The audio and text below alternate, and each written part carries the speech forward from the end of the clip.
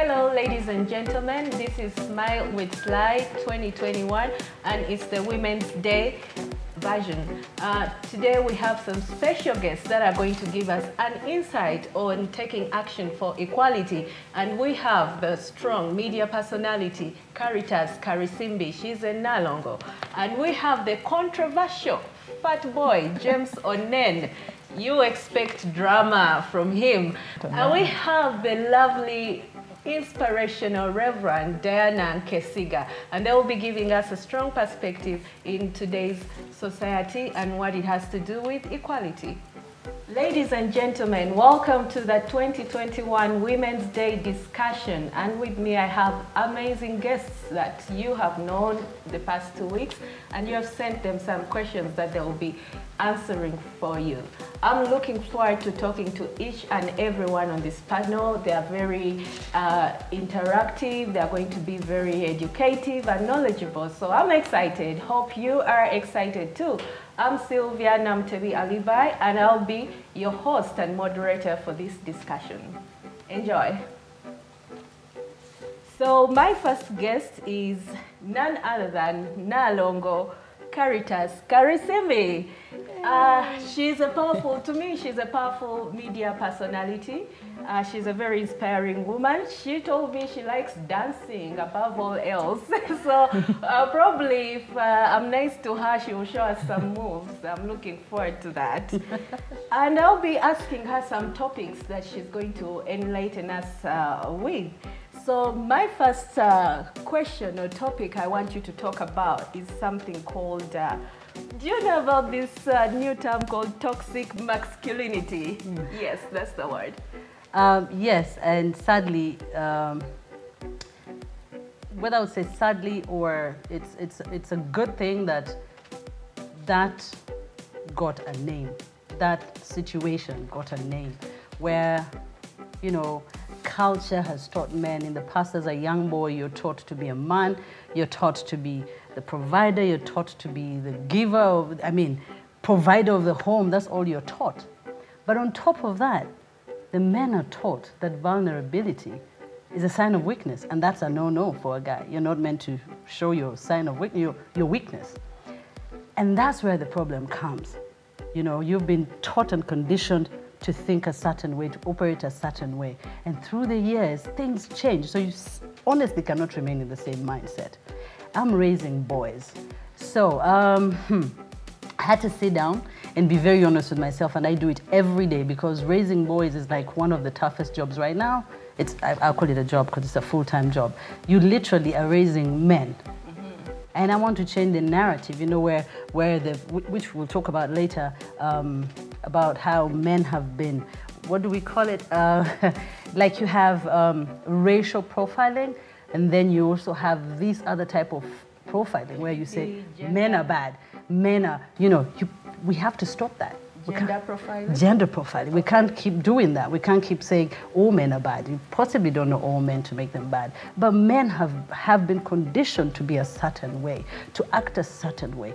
And when a man, or even in relationships, when you cannot be vulnerable enough for someone to know where you're hurting, whenever, whatever emotion kicks in, when you're not able to find a safe place as a man, to be vulnerable, to allow yourself. I'm not saying vulnerability. I know when James hears that, you're probably envisioning a sobbing man, he's there, boo-hoo. No, we're saying, and you see, because this COVID period has brought this to light so, and in a very bad way, because men have reached a breaking point because of those pressures. Yeah. It is time for us to understand that it is okay for men to break, but they need to find a safe place to do that, to be able to go. I mean, women are allowed to show all sorts of emotions, and women have so many types of emotions. So as humans, why can men also show those emotions? Maybe because they're different? You're not different. Female, there is male. No, that's what we need to change. You can't. Your son imagine your son comes crying to you. There's two things you would do. You'd either say, my son, what's happening? They talk to you, you tell them, don't worry, it's going to be okay. Or you choose to tell them, keep quiet, like some parents would say. Keep quiet, stop crying, you're a boy, you be tough. But no, you need to first understand why are they hurting. So if you don't understand, they suppress everything. So when you don't have vulnerability, when a man cannot be vulnerable, when that is taken away, they are left with anger, frustration, so they end up going to seek solace, whether it's alcohol, whether it's other women, whether it's the domestic violence we see, they've bottled up in a lot because of the conditions. And it's time for us to let the bottle top off. So you agree that the term toxic masculinity is viable? I hate to say, it does exist, but it needs to be changed. The narrative Can you needs to be briefly changed. tell us where it exists for a man to be called toxic? And you know, this is a matter that's really trending everywhere, toxic masculinity everywhere. The toxicness in this is a man being told, is what a man turns into because he's been told to be a certain way. He turns toxic. He becomes a toxic person, a toxic being. That brings in the anger, the frustration, and everything that then leads to all the other repercussions. So the toxins are what it has all turned into because he was not able to talk to his wife, talk to his sister, and talk to them and let them know, look, this is what, there are men who are going through domestic violence. Yeah. They're abused by their wives emotionally, mentally, physically, but they can't because they've been conditioned to be men. But it is okay for them to find a safe place to come and talk to another man, another woman, and just say, look, this is what's happening in my home. What do you suggest? How can I handle it? Other than being macho.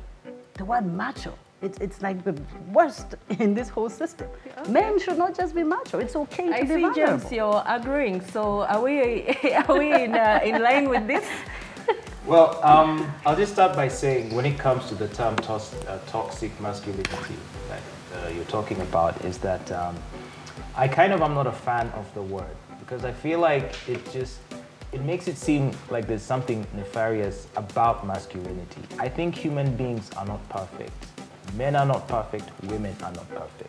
And so I won't say anytime a woman annoys me that that's now toxic femininity, and neither should you. If a man were to annoy you, call it toxic masculinity in need of a discussion and I don't know, programs to eradicate the toxicness. It's just a part of human nature.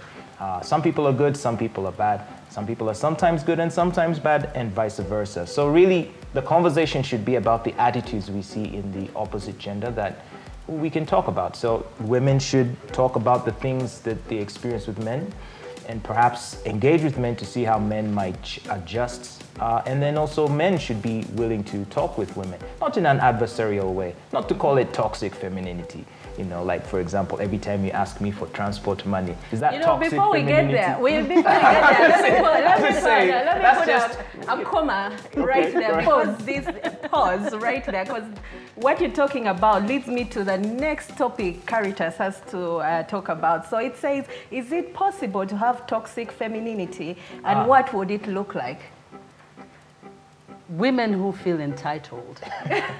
You drove into that right away. Yeah, women who feel entitled. I'm raising boys. I don't want some woman to be frustrating my son because she feels entitled that he needs to give her transport.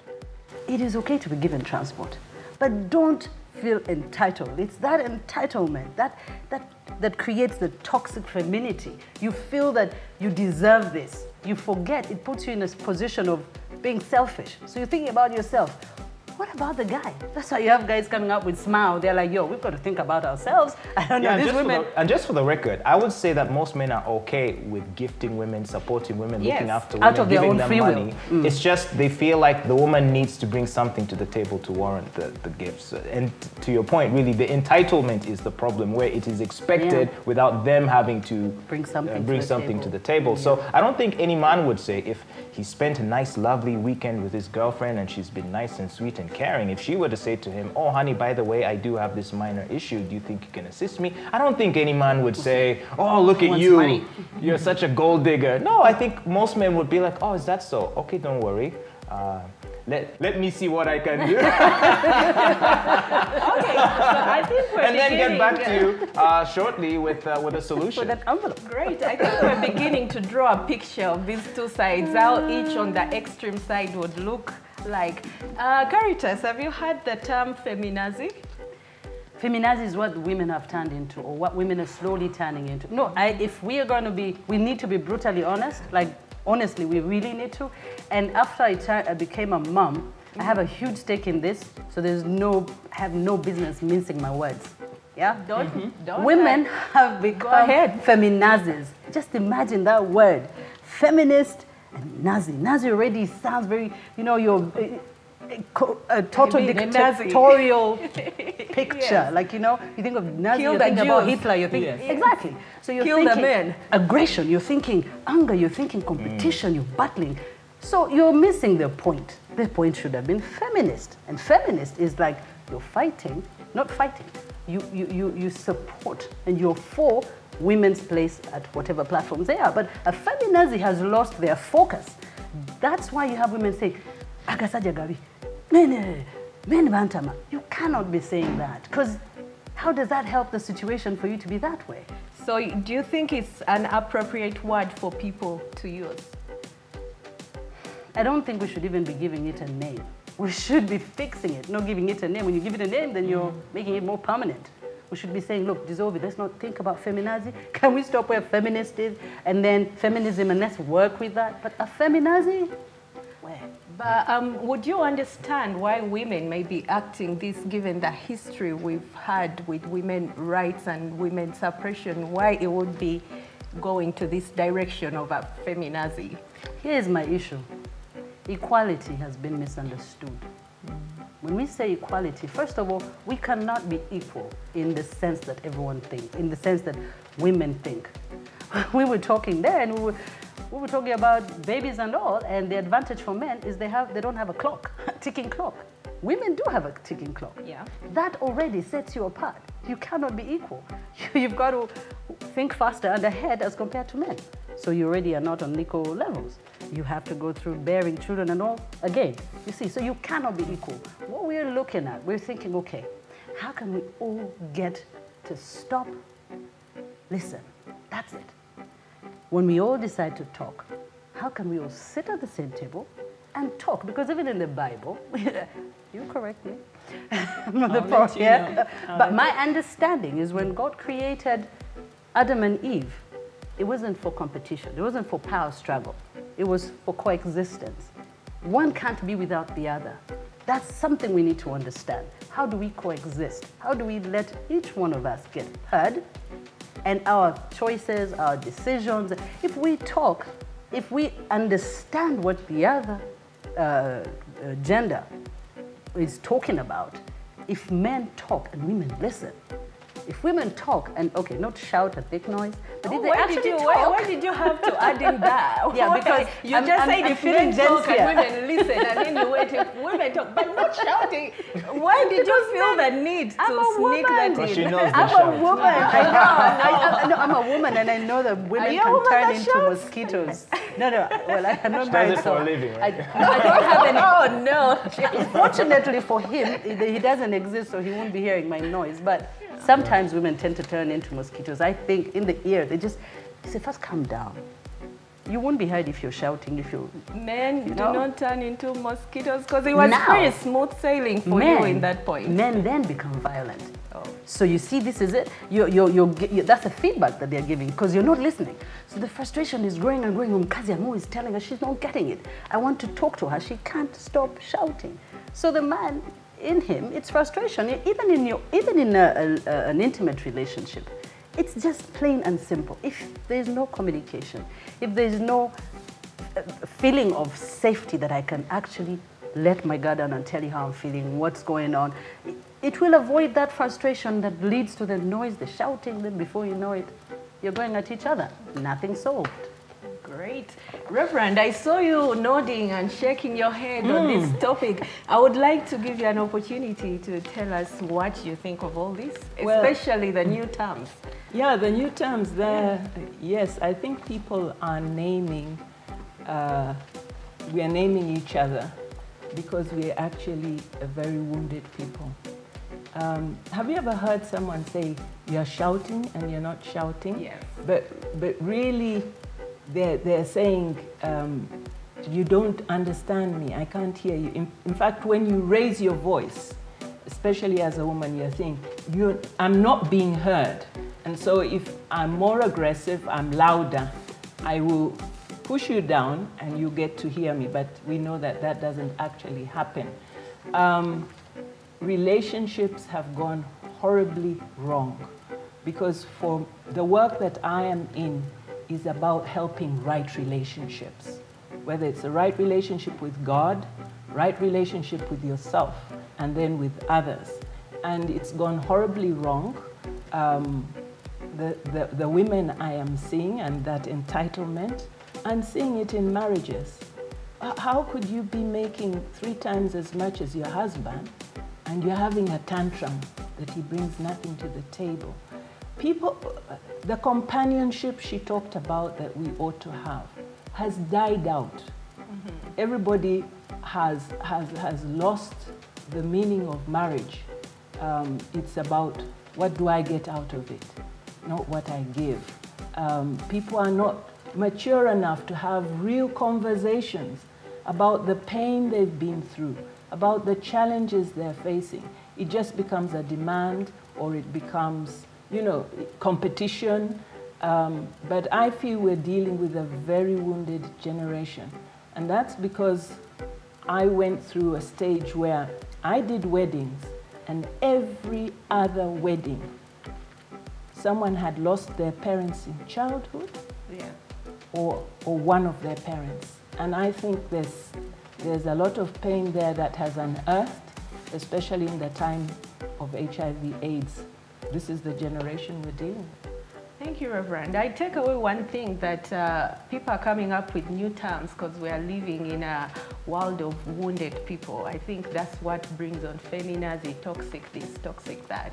Yeah, great perspective there on Caritas's points.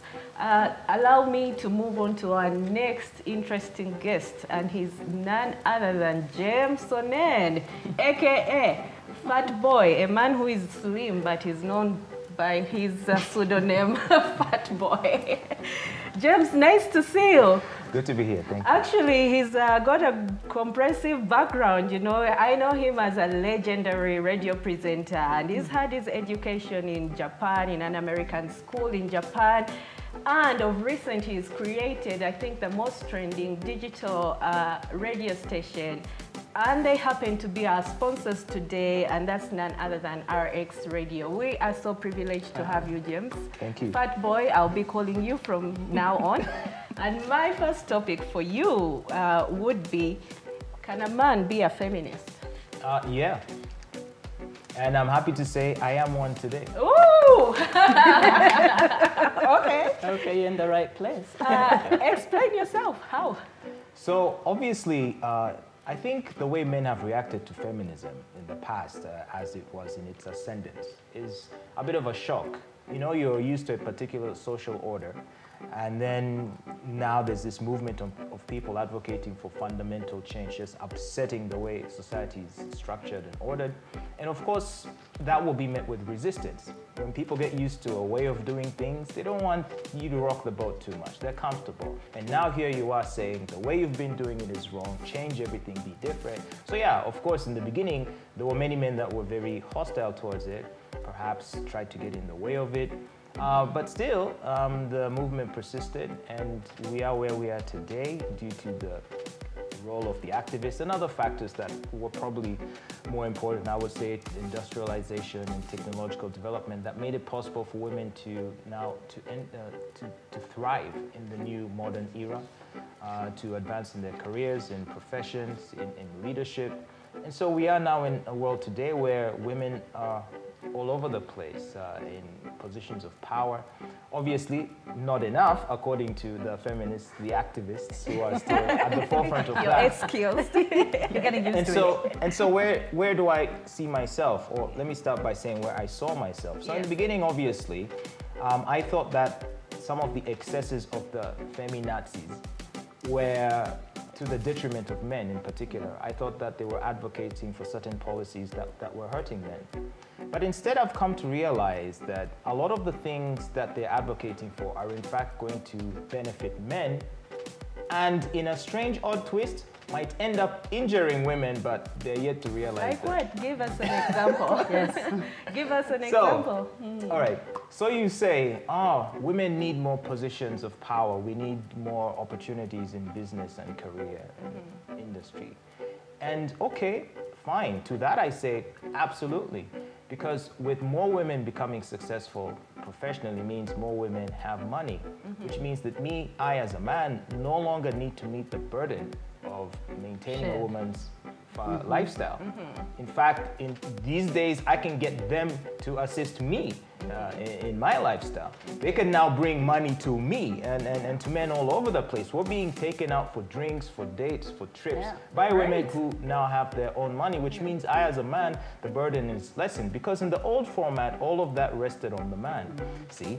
But now, I'm just there chilling at home. I get a call from a girl. Hey, can we go spend a weekend somewhere? Hey, there's this new restaurant. Do you want to go? Hey, there's this new coffee joint. There's this new movie. Do you want to go? And I just say, yep.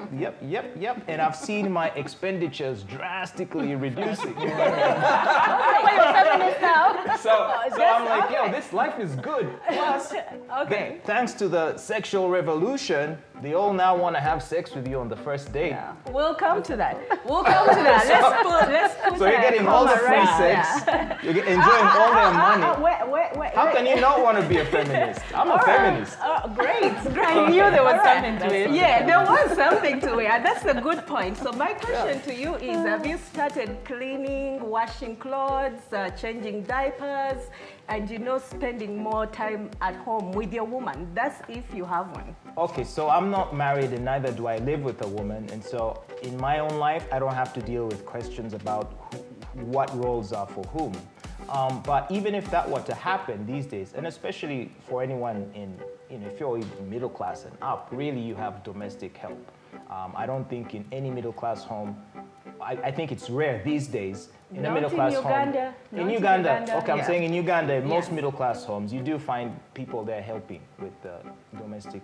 But most men don't like that. No, but my point, my point is at least seeing as that role has been taken on by a paid worker, and yes, there are men that still insist that their women cook for them, especially. I would say to such men, just chill that.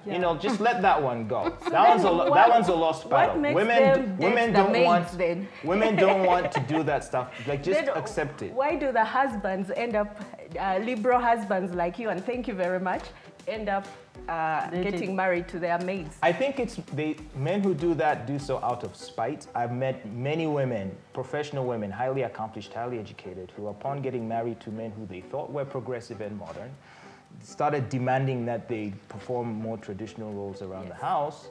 And upon their refusal to do so, a few months later, they see that the maid is pregnant, and when she confronts him about it, he's like, well, what do you expect? She was the wife. Problem. She was now acting like the wife, unlike you who betrayed me and went about doing your own things. And so making money.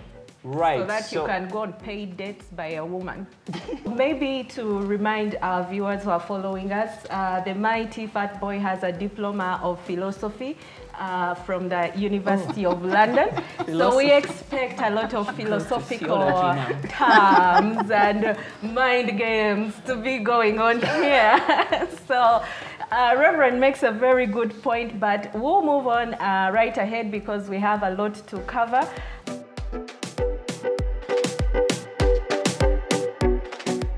Ladies and gentlemen, welcome Lamu with her new single, Beautiful, right here on Women's Day.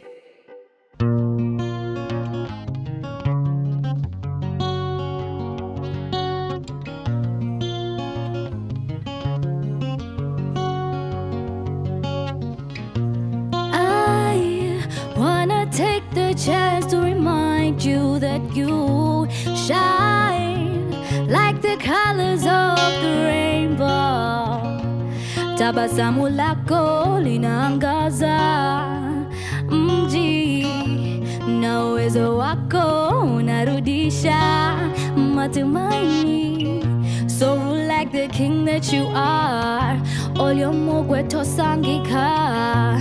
Reign like the queen that you are,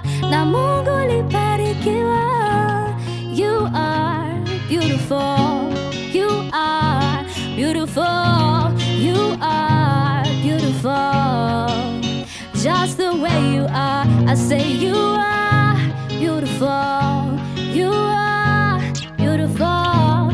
You are beautiful. Just the way you are. You're like blue skies on a sunny day.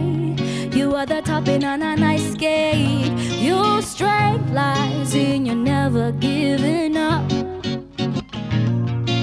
Kushindwa si imbaya, kuwageuza nalotaka kuona duniani, duniani. So like the king that you are, all your mugwe tosangika.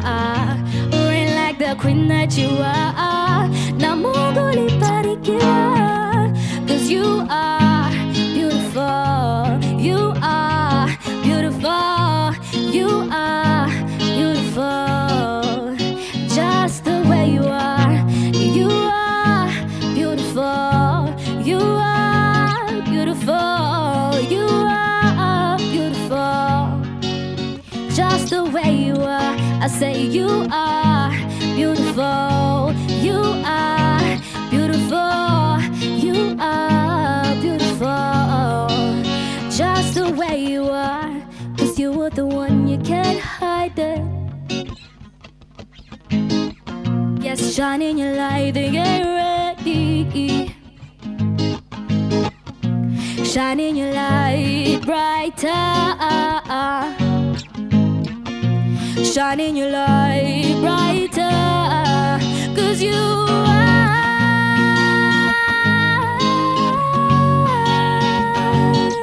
You're beautiful, beautiful, beautiful. 'Cause you are beautiful. 'Cause you are beautiful. You are beautiful. I said you are beautiful. I say you are beautiful. Yes, you are beautiful, just the way you are.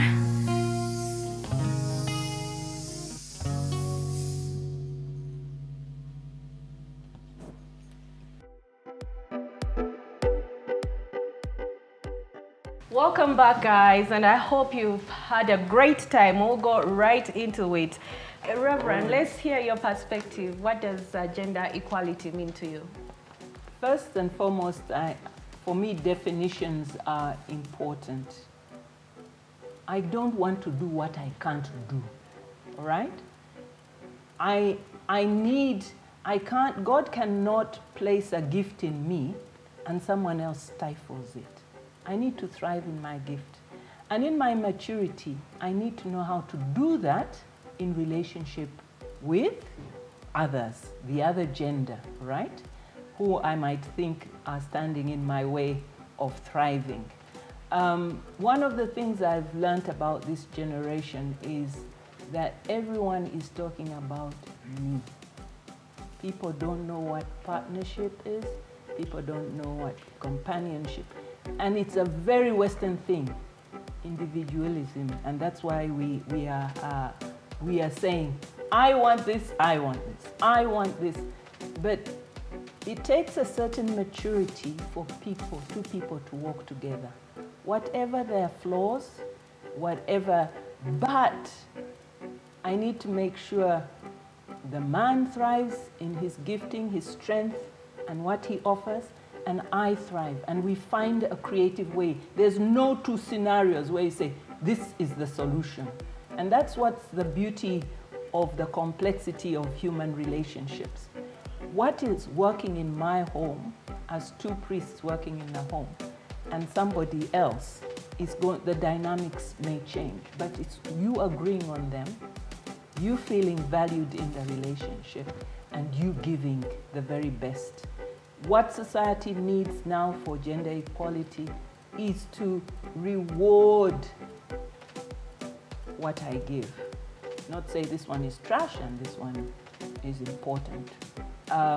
They need to also access who has access. I think the boys are now being left out, all the jobs are being open.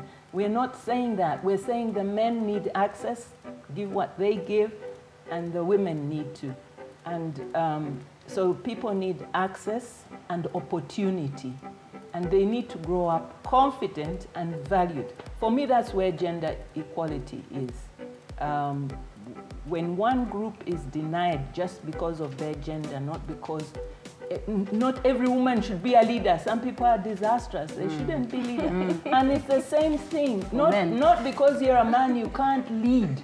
Yeah. These days when we lose our spouses and they say, the firstborn must lead. Hey, the guy is an alcoholic. How can he lead anybody? Yeah. The guy is confused. He doesn't know who he is. How is he going to lead the rest of the family? I love it when they say, okay, the man must be the heir, but the daughters need to decide who amongst them should lead. It gives that balance. There's still the cultural aspect, but the girls have a decision on, our brother, this one. Bless his soul, we love him, but the other one is more gifted. He will keep the family in balance and keep healthy relationships. Well, thank you, Reverend. Reverend seems to center around partnerships and finding a balance.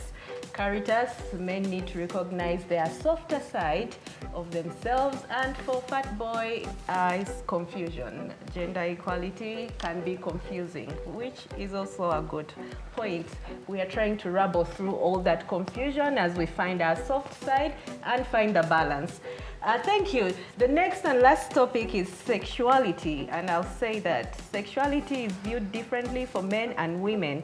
In most instances, men's sexual exploits are considered, is considered as a hero of some sort, while a woman who has so many sexual exploits is considered to have no value.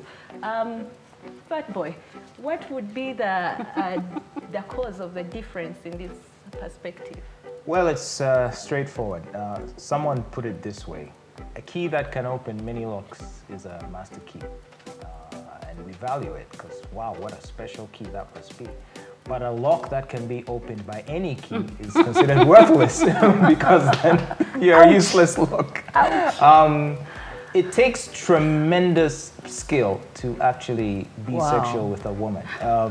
This is why even as men, we admire other men that we see with different beautiful women. Because we know there's the charm, the tact, understanding a woman's emotions, the skill, the patience, the, being smooth.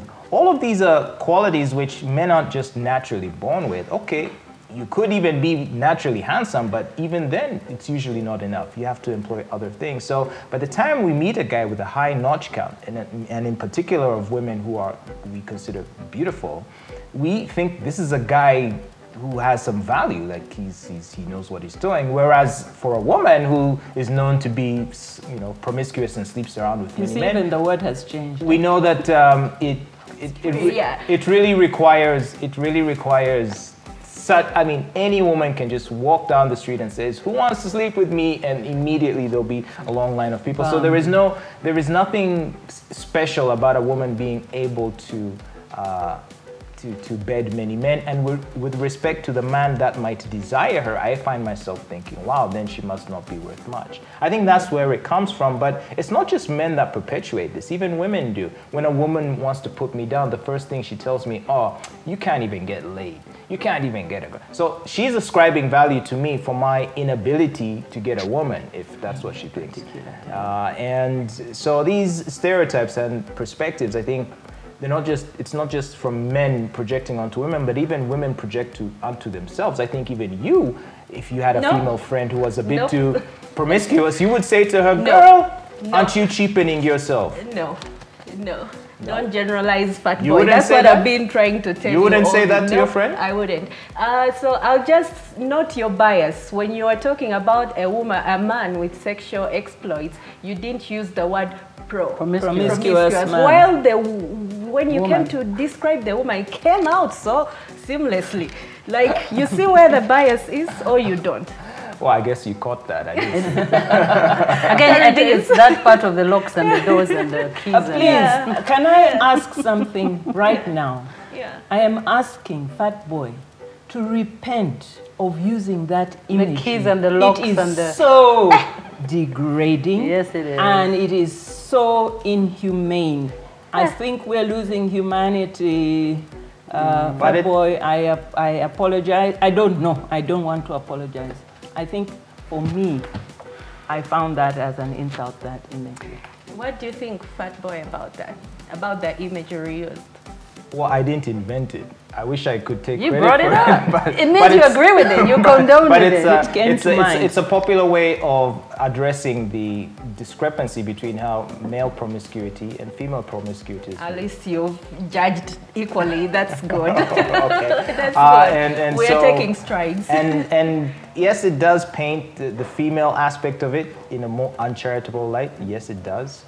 But I would say to women, own it. Rather than to be concerned about whether a man thinks you're worthless or valuable, if you are sexually adventurous, own it, claim it.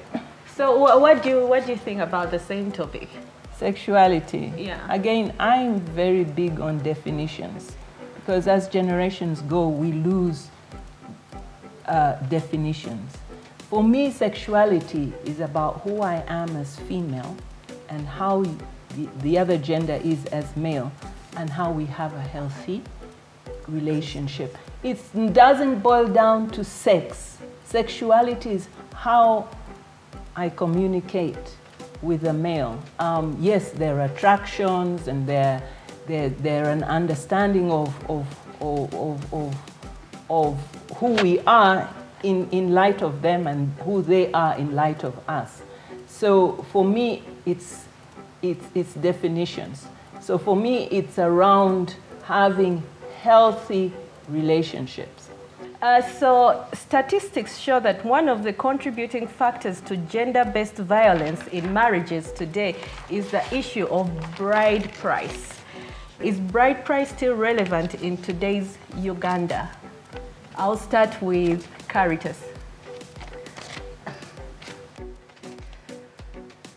It's changed. You know, okay, first of all, when you go and just do research and understand the origin of bride price and its intention, its original intention was to give women a certain feeling of value in a marriage.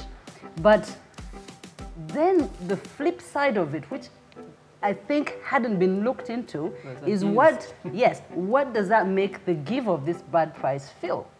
You understand? So it actually puts the man in a position of power, because I paid dowry, so I feel like for my property. For my property. So it actually then changes, and of late it's even gotten worse because it's no longer bride price. Bride price has changed, and it has made it so bad for society because it becomes so monetary, so instead of what people would take before, like in my culture, you take a gourd you take your milk in the gourds, you take our traditional local gourd. Yeah, you know, for you to bring bed, chairs, cars, that's a lot of pressure for everyone else. And then the man is like, it's a bad thing? The intentions may be there. But I mean, you may say, okay, fine, we've got to pay bride price here because that's the norm and all that. But at the end of the day, what are you saying by what you're doing? We just need to understand each other. We are going to raise a generation of broken people because the boys are looking at the men and they think it is macho to be like this. The girls are looking at the other women and they're saying, if he doesn't bring this to my mukolo, it's going to be like, you're putting pressure on the boys. And the boys are being, the pressure leads them to places. To the girls. So I see Fat Boy giggling and smiling. I think he needs to expound on this issue of bride price. He's a feminist. I feel like it's a double bind because in my experience, I've mostly heard about bride price from women. And I know there's that discussion about let's not objectify women. But I find that it's women that objectify themselves and price themselves. I agree with you. Maybe This Reverend, before that, how many we remember James saying, I'm going to sit at home, throw your money at me. So does that mean the future men are going to be objectifying themselves? However, Reverend, go ahead. I agree. Depending on who decides. First of all, traditionally it was the men who decided, right? Senga could soften them a bit and say, you know, things are not as what they seem. But it was mainly the men's decision. And for me as the girl coming from that home, I don't feel valued. I feel like all you've been waiting for is what you can make out of me. Cows, cash, Yeah. cars, whatever it is. And the word bride price is what kills it all. I think we really need to say something different. I know for myself, my family said, our girl is not for sale. If you want to give gifts of appreciation, do so. But it's because we think you're a man of integrity, you're a man who's intelligent. By the way, you don't bring, for me, I'm looking for the intelligence, the potential. If you didn't have the opportunity to make cash at that stage, it's okay, it's made together. Well, first of all, I'd like to say I've learned so much by being a part of this panel. It's not always that I'm in the presence of such beautiful and intelligent and amazing ladies who have shared with me ideas I'd not previously thought of before. And I think if you were watching this, you too must have been feeling the same way. I think we can do our part to listen to more women as they speak, understand what their challenges are, and to be supportive in their quest for the rights that they feel they don't have at present and the opportunities. As a business owner, I can tell you that women do great in the workplace, and there should be no reason why they should be held back. And if you are a woman, you shouldn't feel that you should be held back. Many people are looking for talented women to hire, to employ, to work with, to mentor. And so as we commemorate Women's Day today, just know that we are living in a world that's full of possibilities. And if you believe in yourself and you truly want to accomplish your dream, you can. Just be warned, there are many unscrupulous men out there who are gonna try to mess with your head and break your heart. But that's part of life. We all deal with problems. Just don't let those missteps hold you back. There is always more to accomplish in life, and you definitely get there. Thank you. Reverend, what would be your words on Women's Day 2021? Well, first of all, as a priest and a woman leader, I want to thank you, Sylvia, for bringing this debate and allowing us to be as open and honest as we can. I realize, and I would like to ask my fellow clergy, who are mainly men, to really listen into this, because we are not addressing this problem in a healthy manner. I want to say, as a biblical feminist, one, I believe we are all of value and no one should treat us otherwise. Two, that not everybody is a leader, but where I am gifted with leadership, I don't want to bring in male leadership, I want to lead as a woman. Thirdly,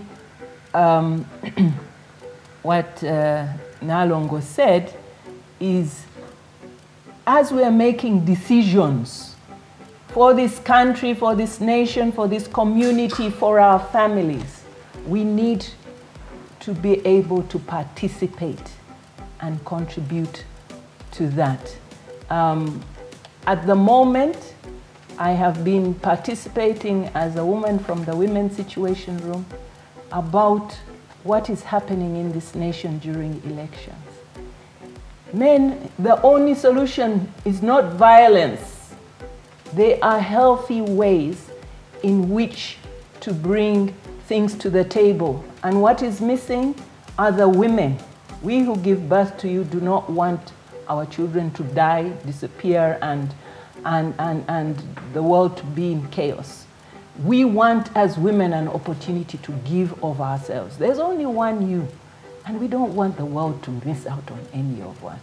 So let's keep this conversation going. We need to find out what are healthy relationships, because we don't live in the world alone. May God bless you, and we hope to continue the conversation. Well, with that, we say thank you so much for listening in, and there is no words I can use to say thank you to my special guests for educating me. I'm the first person to be educated tonight, and I hope that you too get some new knowledge from this. Thank you, and happy Women's Day. Happy Women's Day. Women's Day. Bye.